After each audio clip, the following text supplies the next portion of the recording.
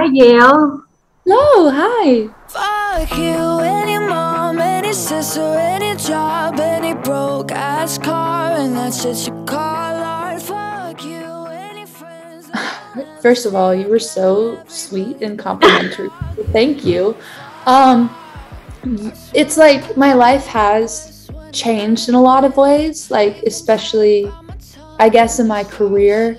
It's like, it's weird to think of it sometimes as like a career because it's like just like my hopes and dreams and everything I've wanted to do. And it's like, just because my music is doing well, that doesn't mean like I need to be changing who I am as a person, and or even just be changing the music I'm making or what I'm doing. Like things are completely different, but I'm also like doing the same things, just the opportunities are different now. Like even I'm still writing and I'm still like writing in the same ways that I would, but now I can have opportunities to write with different people, and just like people who have had more success. Like I don't always have to be like, please work with me, I'm begging you, please maybe work with me possibly. Like that can be more of a yeah, sure, you know.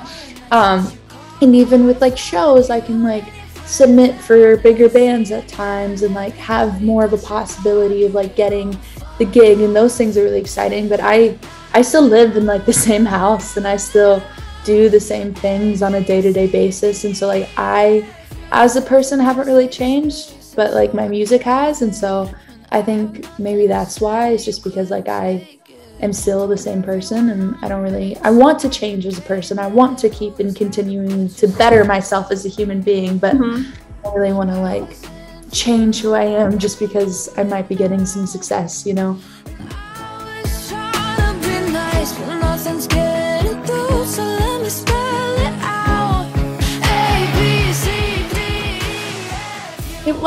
It was so fun to do. Yeah, I mean, even when I was like 15 when quarantine started, so like there weren't necessarily like 13 and 14-year-olds like going on tour. There's definitely like a few, but I wasn't the exception. And so I was just starting to do like band sets in kind of the beginning, like January 2020, and then everything kind of started swirling out, and live shows weren't necessarily happening anymore.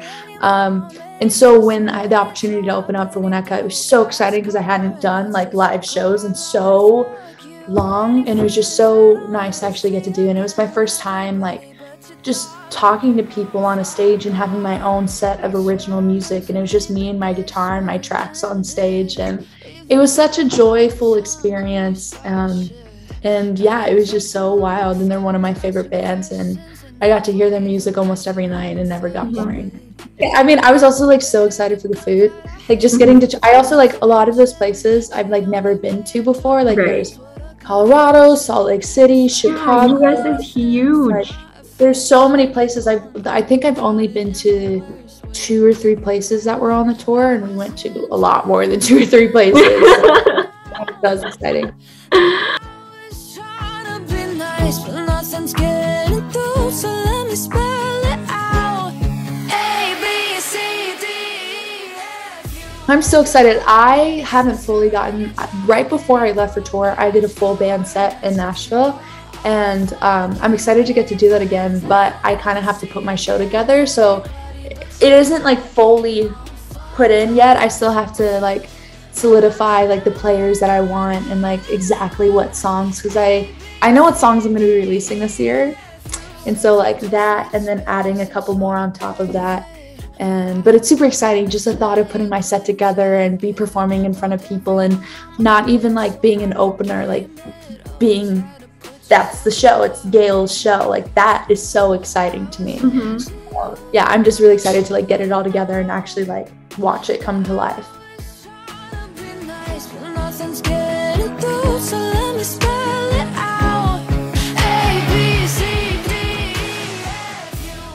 It's not gonna be easy, but who cares? Who cares if it isn't easy? You know that you can do it, and that's all that matters. You know, if you love it and you're not gonna love anything else in this world, might as well just give it your all. And if it doesn't work, at least you tried. That's all that matters. I personally never want to look back in life and know that I could have tried to do something, but I didn't because I was scared. I I'd rather regret doing things rather than not doing things. And so who cares if it's difficult? Who cares if it isn't easy? If that's what you love and you know that you can do it, that's all that matters. Everybody but your dog, you can all fuck off. I swear I meant to mean the best when it ended. Yes, I have a song coming out, oh my god, on Wednesday. It's Monday right now, the 19th. Oh, it's coming so soon. It's crazy. It's a song called You're Just Horny. The censored version is You're Just Lonely. I also will hopefully be having a body of work coming out pretty soon after that, which is really exciting. Yeah, I'm really stoked about it. The second single is still kind of staying in the angry lane for sure. But even like the biggest difference that I can say is like with ABC, I knew I was angry. Like I knew there are things that this person did to make me angry. I just kind of ignored it and like pushed through it for the sake of our friendship. But then when our friendship didn't matter anymore, all the anger came rushing in. And with this, I didn't know I was angry at this person. Like it took like months of processing my emotions to really like figure this out, because I was really hurt by this person. I was very sad, and then I kind of hit this like middle lane, and then it went to anger, and like there's a lot of such things that had to happen between us, and it just literally, he specifically, like they did something and I couldn't stop thinking about it. I couldn't stop thinking about it over and over again, and I was like, why is that making me feel this way? Like, what am I feeling and why am I thinking of this? And then I was like, oh, I'm pissed off. And so like You're Just Horny is me realizing that it was literally the like, oh, I'm mad at you, that's what that is.